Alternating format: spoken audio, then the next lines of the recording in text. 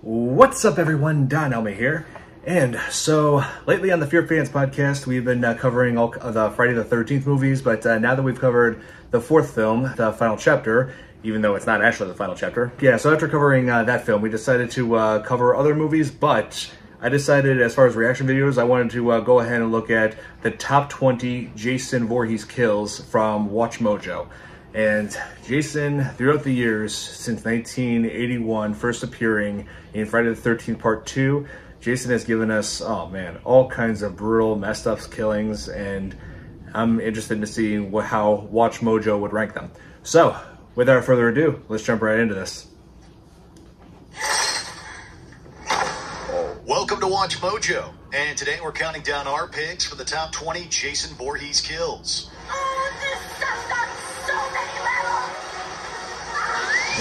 Cheesiest moments ever. For this list, we'll be ranking the deadliest and most infamous instances where Jason Voorhees caused someone's violent demise. Since Jason doesn't do any of the killing in either the original Friday the 13th or Part 5, A New Beginning, those films will be omitted from this list.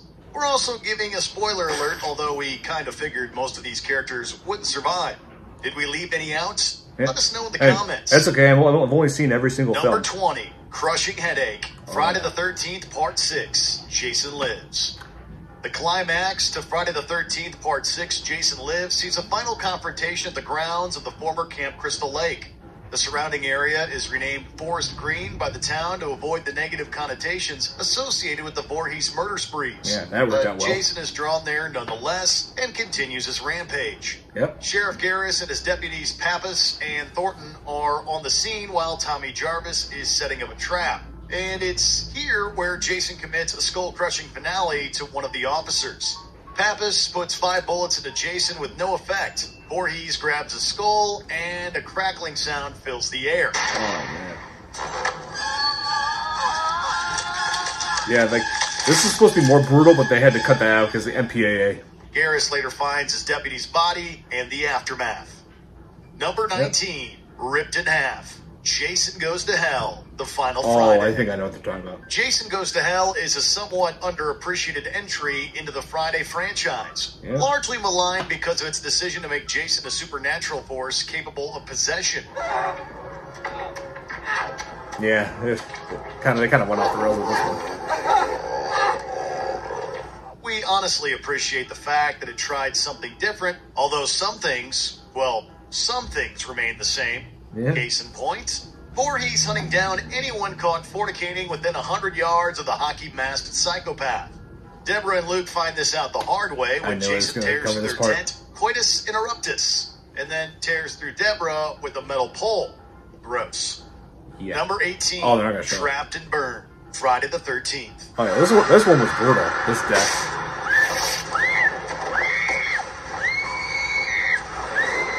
Even though Jason didn't commit any of the murders in the original Friday the 13th, this 2009 remake from producer Michael Bay goes a different route. Oh, yeah. Here we have a fully grown Voorhees who's already machete deep in mommy issues, so he has no qualms about getting down to business stalking some unsuspecting young people.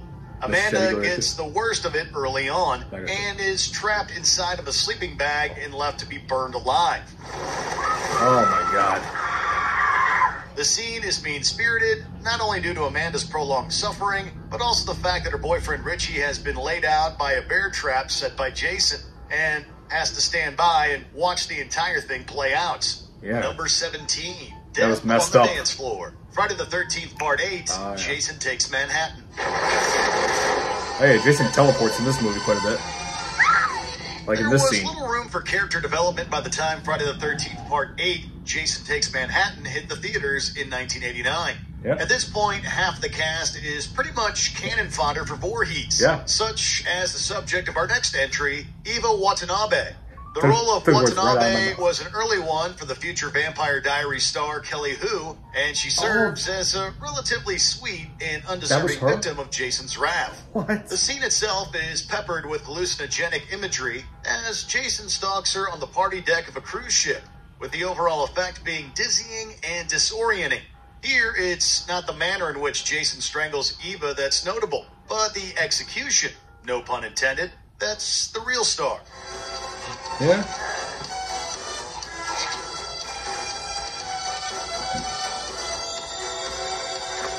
Number 16, Jesus. a despicable dude gets his due. Oh, Friday the 13th. Trent. If Evil Watanabe got done dirty by Jason Voorhees, then Trent Sutton absolutely deserved everything that was coming to him in the 2009 Friday remake. I hated that guy. I would probably leave soon before I get pissed off and... Yeah. What happens then? Trent is so obnoxious, antagonistic, and boorish that it's difficult to believe he has any friends at all. Never mind a group with which to go away for the weekend. Yet Sutton makes it through a lion's share of the film before finally meeting his maker, thanks to a well-timed toss from Jason. Trent is impaled on some spikes that were conveniently left upright on a pickup truck. And we just gotta be honest, it couldn't have happened to a nicer guy. No. Number 15, Corkscrew and Cleaver. Friday the 13th, the final chapter. Oh, Crispin Glover's Friday death? the 13th, the final chapter, is largely lauded as a high point for the franchise. It retains the early entry's serious tone and gruesome special effects, while also boasting a likable cast, including Corey Feldman as Tommy Jarvis. Crispin Glover's Jimmy Mortimer is a memorable character for a number of reasons, the first of which being an outstanding dance performance early on in the film.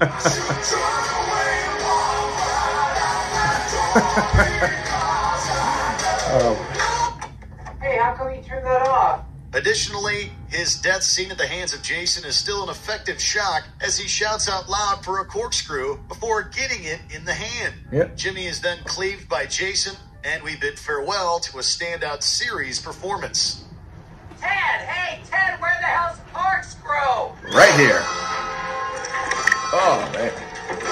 Number 14, Bedfold. Freddy vs. Jason. I hated this guy, too. Although Freddy vs. Jason is arguably more of an Elm Street movie, this didn't mean that Jason Voorhees couldn't get in just as many memorable moments.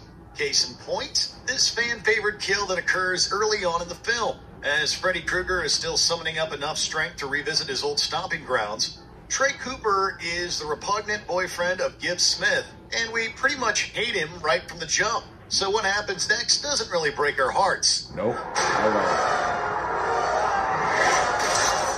He's stabbed.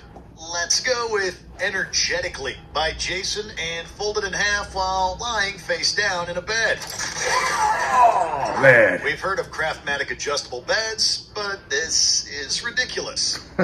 Number 13, Poor Shelley. Friday the 13th, Part 3. That guy was a goofball. Sheldon Shelley Finkelstein is one of the more beloved characters of the Friday the 13th franchise for a number of reasons. For starters, he's supremely likable, a genuinely good, if socially awkward guy who the audience is rooting for the entire way. Tragically, it's his death that serves as the means for Jason to acquire his iconic hockey mask, since Shelley just couldn't leave his love of horror movies behind, and it ultimately costs him his life. That's right. That'll teach you a valuable lesson. Beautiful girl like you should never go out in the dark alone. Finkelstein is trying his best to woo Vera by dressing up and scaring her, but it backfires, leaving him alone as Jason stalks in the shadows. Worse yet, when discovered by Chili, she still thinks he's faking, but he isn't. Get up! Nope, this time he's for real. Ellie, enough is enough! Nope, Chili, he's dead. I hated her acting in this. Number 12, RV Ride. Friday the 13th, Part 6, this scene. Jason Lives. Friday the 13th, Part 6, Jason Lives is a fan favorite entry from the franchise. A movie that never takes itself too seriously while still providing many memorable scenes. This one in particular starts off with a little bit of humor, but ultimately ends with one breathtaking and badass final shot. The amorous antics between Nikki and Court are largely played for laughs, as is the exaggerated manner in which Jason shoves Nikki's face into the bathroom mirror. Oh, this bit. This is great! Right here. The sequence ends, however, with Voorhees standing triumphantly atop the wrecked RV, a striking and fearsome image against the night sky as Crystal Lake's most feared killer makes his way home. This is the final thing that they filmed in that movie. Jason Lives. This scene. You better get off that before it blows up. Number 11, Crazy Ralph Gets It. Friday the 13th, Part 2. Crazy Ralph was a mainstay for the first Friday the 13th film. A local kook who seems to know a bit about the history of Camp Blood and warns anyone and everyone to beware of its death curse. And yet he goes Good through Camp that. Blood, ain't you? God damn it, Ralph, get out of here. Go on, get. Leave people alone. You'll never come back again. Oh, shut up, Ralph. It's got a death curse.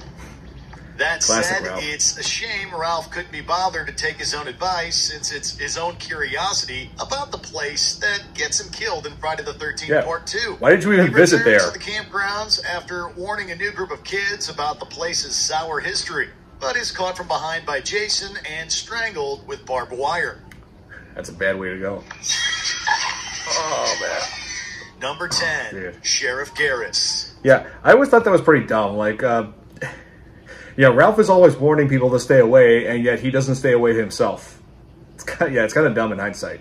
But, yeah, he was a memorable character of the series. Yeah, rest in peace, Walt Gorney, who played the character. So, all right, let's jump back into this. I'm sorry. Friday the 13th, Part 6, Jason Lives. This guy. We mentioned earlier how Jason Lives is decidedly lighter in tone than many of its predecessors. This usually works in its favor, but there's nothing funny about the death of Sheriff Mike Garris late during the film's climax. That's because Garris doesn't play into the sort of hard-ass and stubborn caricatures of law enforcement that usually present themselves in horror movies. Instead, his motivations are primarily in the interest of keeping people safe, particularly his daughter Megan. Thus, when Jason literally folds Garris in half while the sheriff is trying to keep him at bay, we can't help but feel some real sympathy and grief for Megan at the loss of her father. Right. So it's been The Rock, right? Because the bullets worked, and Number 9, you think that would? Paintballing. Friday the 13th, Part 6. Same movie. Jason Lives. Conversely, this other scene from Jason Lives is absolutely played up for laughs. More An cannon fodder. intentional and satirical take on the body count nature of slasher movies. Here, a group of weekend warriors are playing paintball in the woods and basically playing for keeps. Then, naturally, Jason Voorhees shows up and it all goes pear-shaped. Right there. Oh, man. The bandanas that spell out dead take on a whole new meaning as Voorhees wastes his victims. And sure, these folks are relatively innocent, but we spend so little time getting to know them that their appearance and loss just washes over us in the blink of an eye. What was that? Triple decapitation right here. Nothing. I could swear I heard something. Here it comes. Oh, God. Quiet.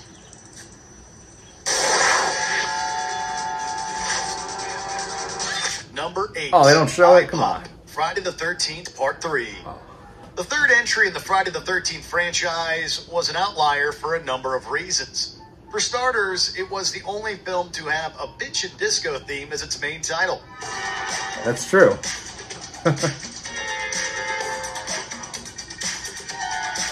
I mean, this was 1982, so... Beyond this, Friday the 13th Part 3 was also developed to cash in on the popular 3D craze of the time, with many seemingly pointless shots being included just to benefit from the technology. Yeah, exactly. However, one scene fans can all agree on is the eye-popping death of Rick Bombay late in the film. Everybody else has taken off and left us. You wouldn't do that. Well, I don't know what's going on, but I'm going to go outside and take a look around. We're actually led to believe that Rick might survive to confront Jason, but his hope is dashed when Voorhees strikes from behind, squeezing Bombay's head so hard that the eye pops out to the audience in over-the-top fashion. Yeah, this effect didn't really age well. The head just looks like... Number 7, Oh. Uppercut. Friday the 13th, Part 8. Again, they don't show Jason it. Takes Manhattan. Operator, this is an emergency. Give me the police. Oh, he wants to make a call. You gotta go down to Jason Voorhees. You might as well go down swinging, right? Julius Goff finds this out the hard way as he gives Jason his best shot during their confrontation in Friday the 13th, Part 8. Jason Takes Manhattan. Oh, he's going Rocky Balboa on him. But probably not a good idea to punch the mask, a hard surface like that.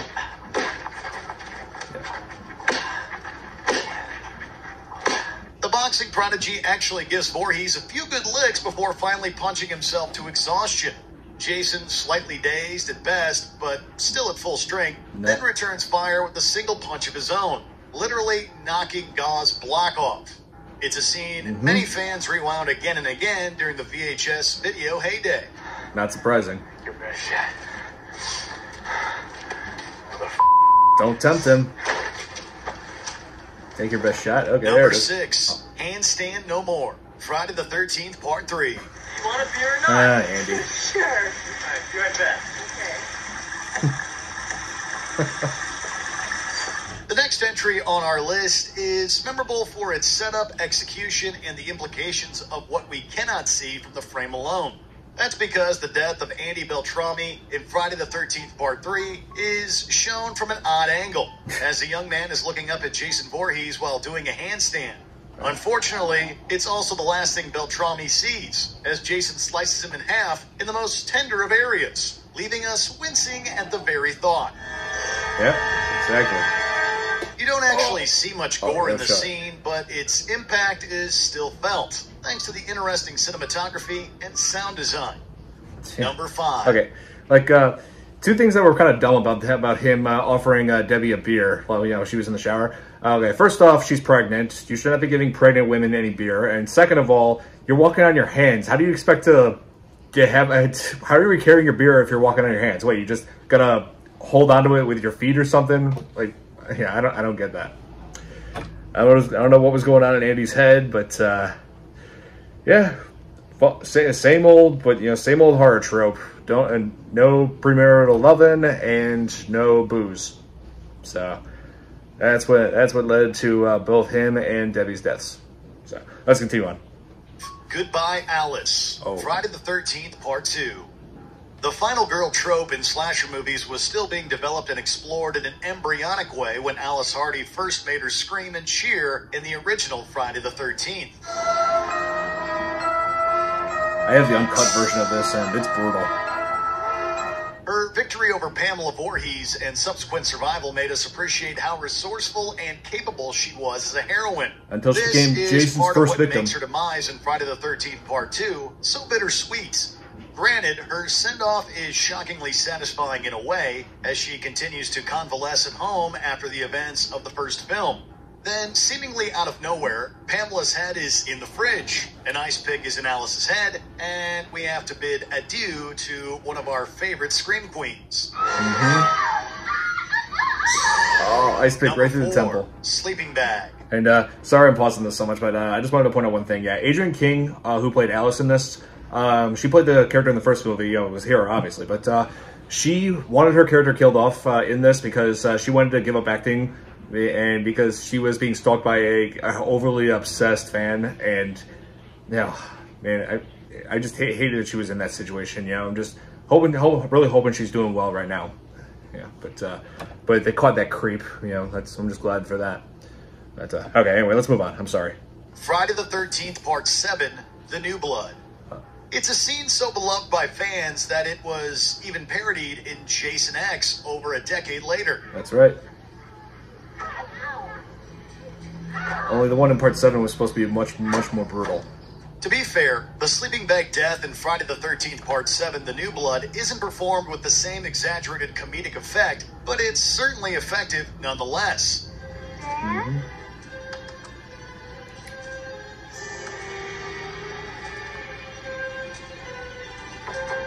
Here it comes. Dan, what are you doing?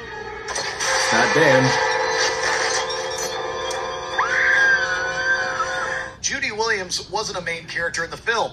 In fact, she's basically there solely as cannon fodder, a brief side plot that exists to place another notch on Jason's belt.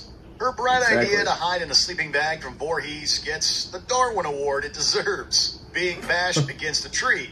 Bye-bye, Judy. Oh. Number 3, Bed Spear. Oh. Friday the 13th, Part 2.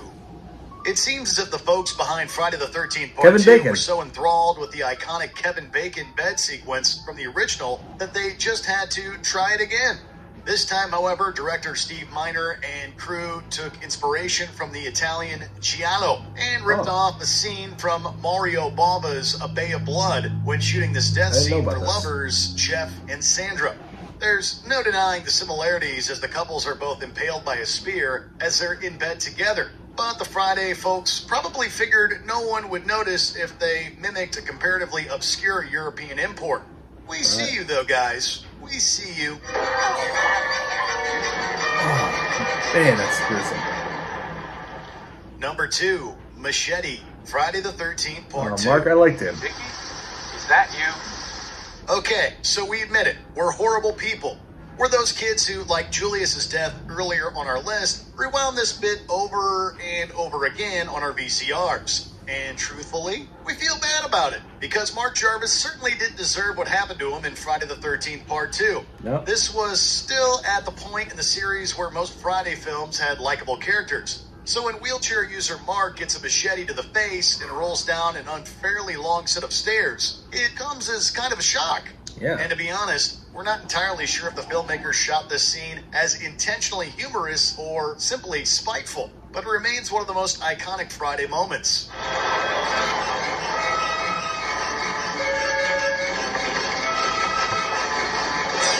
They just repeated that same shot. Before we continue, be sure to subscribe to our channel. And what's number ring the 1? bell Let's see to it. get notified about our latest videos. I think I have a good idea You of what have it the is. option to be notified for occasional videos or all of them. If you're on your phone, make sure you go into your settings and switch on notifications. Number 1, Liquid Nitrogen, Jason X. Oh, okay. This is different from what I was It's rare expecting. that an entry so late in a horror franchise would contain such a memorable high point. But here we are in 2001 with Jason X and an absolutely killer scene. That pun is definitely intended too, because fans just couldn't stop talking about this kill when Jason X first debuted. For starters, it's gruesome and sort of stands apart from the comparatively light tone of the film's jokey outer space premise. Additionally, the execution of this scene where intern Adrian Thomas Hart has her face plunged into liquid nitrogen and then smashed is effectively troubling and graphic. Jason X may not be a perfect film, but this kill is as perfect as Voorhees ever achieved throughout his entire cinematic career.